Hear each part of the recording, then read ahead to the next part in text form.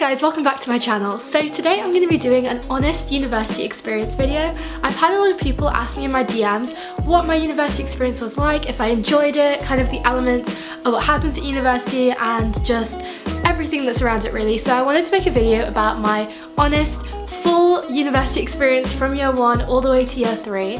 So I'm just going to talk about a couple of different points and my personal experience of what happened and what I thought of university as an experience in whole. So I went to the University of Manchester to study psychology and I've been there since 2017, so I was in first year in 2017, which feels like forever ago. Like, I feel really old now, to be honest. I did the BSc psychology, so it was a Bachelor of Science in Psychology, and I really enjoyed my course, but it was pretty rocky and there was kind of like a lot of ups and downs throughout my whole university experience. So I just want to cover a couple of points to give you an honest review of what I thought of university and what I thought of going to university at the University of Manchester, and also if I would recommend it to you guys. Now, I've got a couple of points on my phone and I'm just going to go through them one by one and explain to you my experience with different aspects of university life and the curriculum and the actual degree and everything that surrounds it, as well as what's been happening with coronavirus and how they've handled the situation. So the first point is accommodation. So in my first year I was in university halls. I stayed in the accommodation in Fallowfield.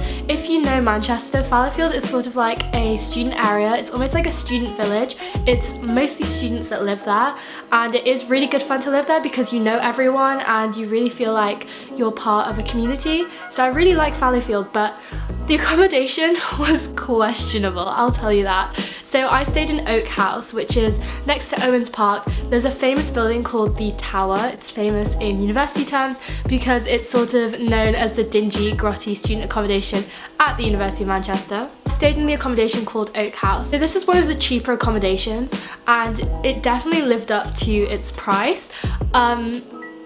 I will say I did not feel very comfortable in this accommodation. There were actually rumours going around that it was built by prison architects, which I honestly wouldn't be surprised about. So it was a kind of questionable building, but it was called Oak House and it was situated in Fallowfield, which is a student village. It was around 15 minutes from university by bus, which again was kind of difficult to deal with because it was hard to get in and out of uni and there was a lot of traffic on that one road going from Fallowfield to the university called the Curry Mile. So I lived in a flat with 8 people and there was only 2 bathrooms, so it was very studenty and very grotty. It was also known as the party accommodation. Now, I didn't really know what party accommodation meant when I signed up for it. I thought that meant fun and partying. I didn't realise that partying meant drugs, but it does in Fallowfield and in Manchester. So if you're not into that scene, I would recommend maybe like not staying in party accommodation. My room was very depressing. I had this very, very tiny room. It had one single bed, a small wardrobe and a small desk, and it was really cramped. You couldn't really like walk around in there so much.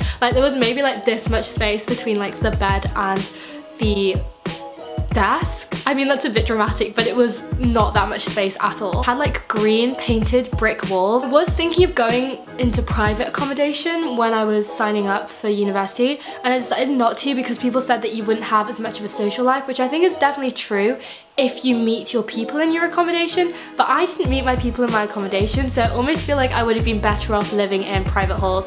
But it's sort of a question of preference, I guess, and what you prefer and where you would feel more comfortable.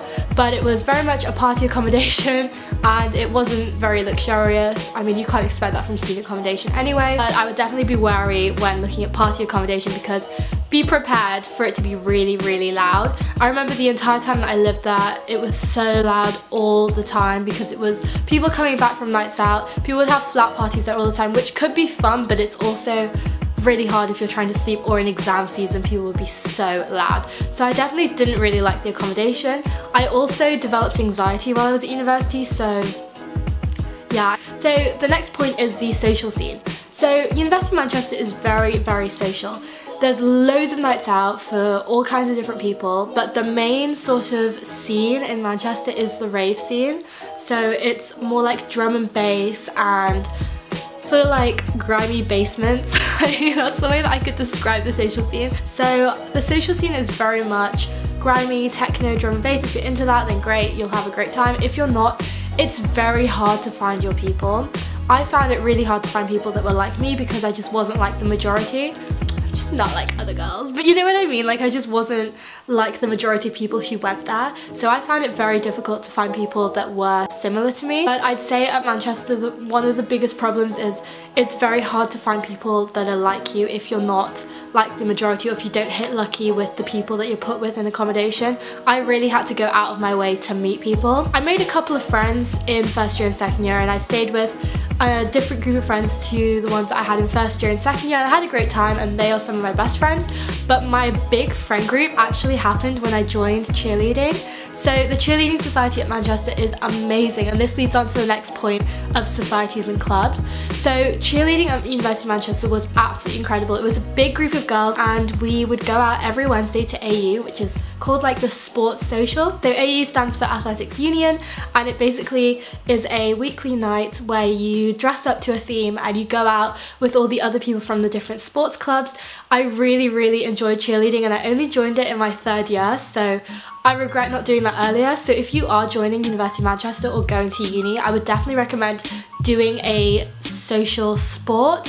Cheerleading I just loved so much because you had the training and you were sort of working together for a common goal, and that did bond us quite a lot, and we had training so much, and we just became this very close-knit group of people, and I really enjoyed doing that. So I'd say if you are struggling with finding friends or finding people that are like you, join societies. It sounds really cliche. I didn't want to join societies in first year because I thought, oh no, like I'll make enough friends like without it, but genuinely joining a society, you'll find people with common interest to you, regardless of if you have them in your accommodation or not. So I love doing cheerleading, and societies are a great way to meet people, and I would definitely recommend doing them if you are going to university.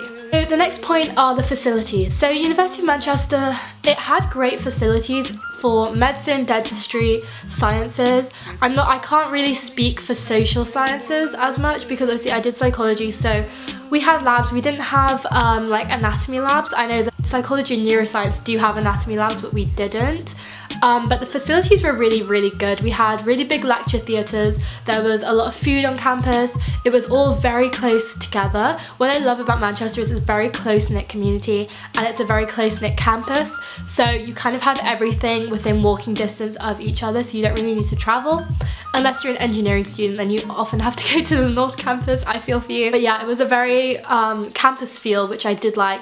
It feels very American because I was planning on going to an American university. The one university that I feel is the most similar to American campus universities is the University of Manchester, just because of how campus feeling it is. So facility wise it's great. It has two main study spaces. It has the main library, which has loads of different divisions. I've cried there many a night, so I have great fond memories of the main library. And there's also this one building called Ali G. It's a very snazzy modern glass building that everyone likes to go and study in. So the next point is administration.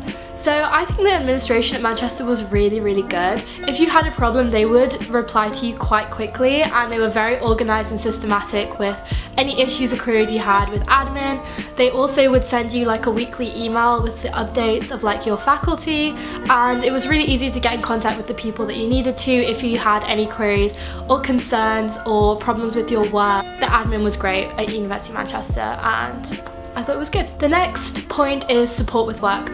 So this one's hard because at university you can expect not to be spoon-fed work like you are at A-level and GCSE, so the jump from like A-levels to uni is hard as it is, and I didn't really feel like you had as much support with work because you genuinely just had like your lectures and your labs, and then you were sort of left to do it by yourself.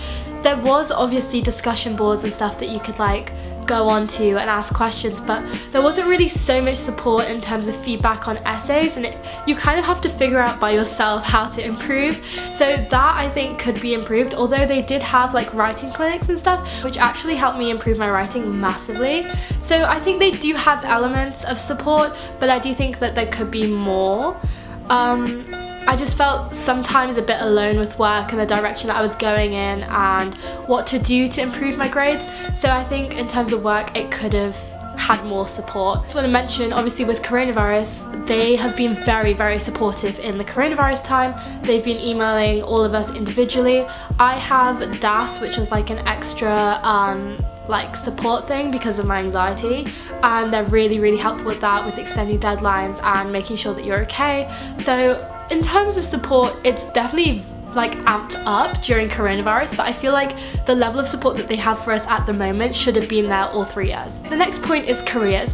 So when I started at University of Manchester, I was getting career letters like every week, even though I was a first year. They're very career focused, which is great because they get you prepared for thinking about what you want to do, what you want to be, what you want to do after you graduate. I definitely had my fair few career chats because I had absolutely no idea what I wanted to do with my life. So the career service is actually really great and I can't fault it, to be honest. So the next point I want to make is just sort of my university experience as a whole. So I started university in 2017. I didn't feel comfortable in the accommodation because it wasn't really my scene. I developed anxiety and panic attacks in second semester. And then when I slowly started finding my people, it got better. In second year, I moved to a uni house and I was really happy there. I met two of my best friends in that house and I'm still really close to those girls. So second year was great, and then third year was honestly the best year of my life. I loved it so much. I was finally able to balance work appropriately with social life. I joined cheerleading. I met so many amazing girls at cheerleading, and I also had my best friends from second year still with me, and I lived with one of my best friends this year. And I just had a great time in third year, and I'm so sad that it came to an end this way because I really would have liked to graduate. I mean, I will graduate, but I would have liked to have a graduation ceremony, and I am sad how university came to an end. So yeah, that's everything for this video. I hope you enjoyed. If you did, don't forget to give this video a big thumbs up and don't forget to subscribe, and I will see you very soon.